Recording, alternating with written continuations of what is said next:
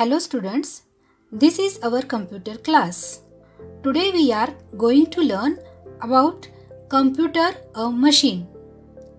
From this chapter, we will be able to learn different types of machines and their use, uses of the computer and parts of the computer. Now, let's see what are machines. Machines are made by man, so they are called man-made things.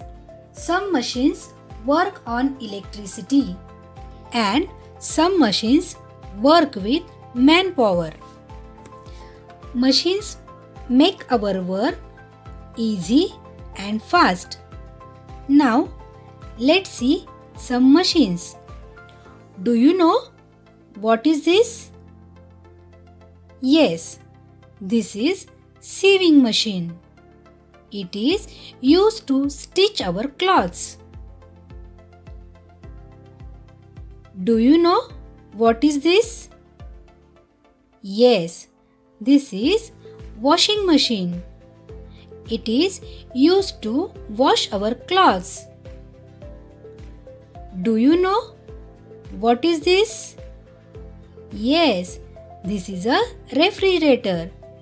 Refrigerator used to keep food and drinks cold and fresh. Do you know what is this? Yes, this is a television, means TV. We use television to watch cartoon and movies.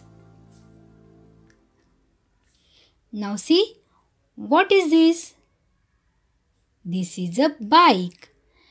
It is used for traveling. Now see, what is this? Yes, this is fan. Fan gives us air. What is this? Yes, I know. You know everybody. This is a mobile phone. It is used for making phone calls. What is this? Can anyone guess? Yes, this is a computer. Computer is also a machine. A computer works on electricity. Now let's know about some places where computers are mostly used. Computer is used in schools. It also used in banks, in hospital, in shop, in airport and in home. Now, uses of the computer. Computer is used to write, to draw, to do sums, to play games, to listen to music and watch cartoon films. The computer is a machine. It works on electricity. But a computer does not work on its own. It has many parts like our body. These parts work together to do various tasks. The main parts of computer are monitor, keyboard, mouse, system cabinet or CPU, Central Processing Unit. Now, let's know the functions of these parts. Monitor. Monitor of the computer looks like a television. Monitor screen displays the work that you do on the computer.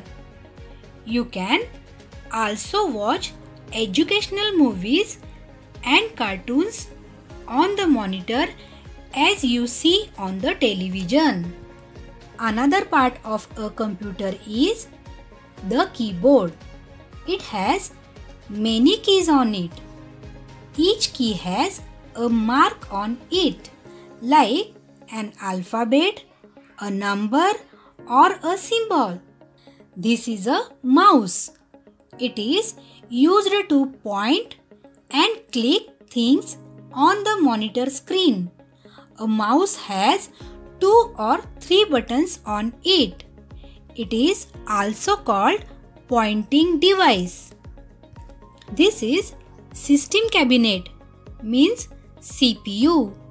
It has a button that you have to press to switch on the computer.